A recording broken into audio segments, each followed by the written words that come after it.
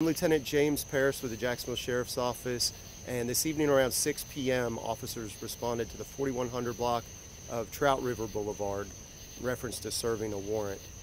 During the warrant service, there were additional resources that were requested to include the JSO SWAT team, JSO negotiations team.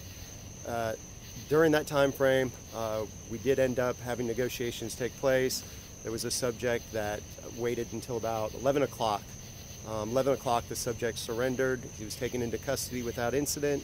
He's currently responding to the pretrial detention facility, where he's going to be held for local charges and also an out-of-county warrant.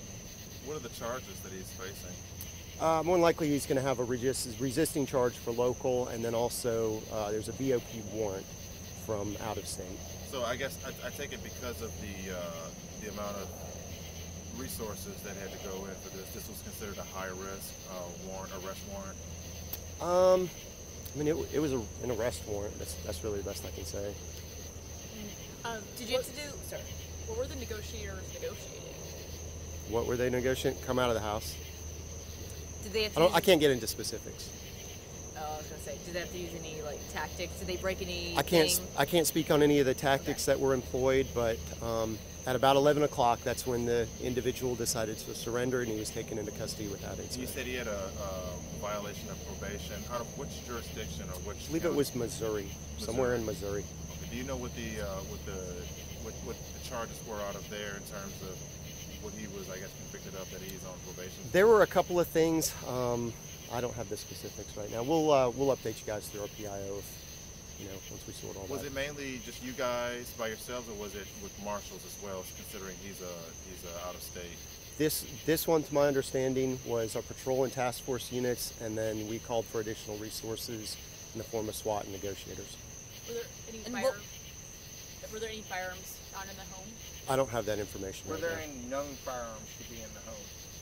There's always potential risks. That's one of the risk assessments we did, was on if there's a history of potential firearms. And just remind me, why were you called to the home in the first place? Serving an arrest warrant. Okay.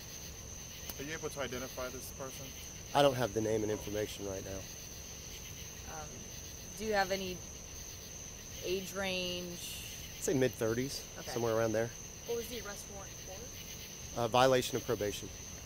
Was there anybody else inside the home at the time? Not that I'm aware of. Did he? Okay, so he didn't threaten anyone or neighbors or anything like that? I don't have all that specifics at this time. Was that violation of probation out of Duval County? No, that was another jurisdiction. Do we know what jurisdiction that was? I believe that was Missouri. Missouri. Yeah. Do we have an officer here from Missouri that is helping JSO, or? No, there's no one here present. Was there anyone else inside the home? Not that I'm aware of. Thanks, sir. Okay, thank you guys.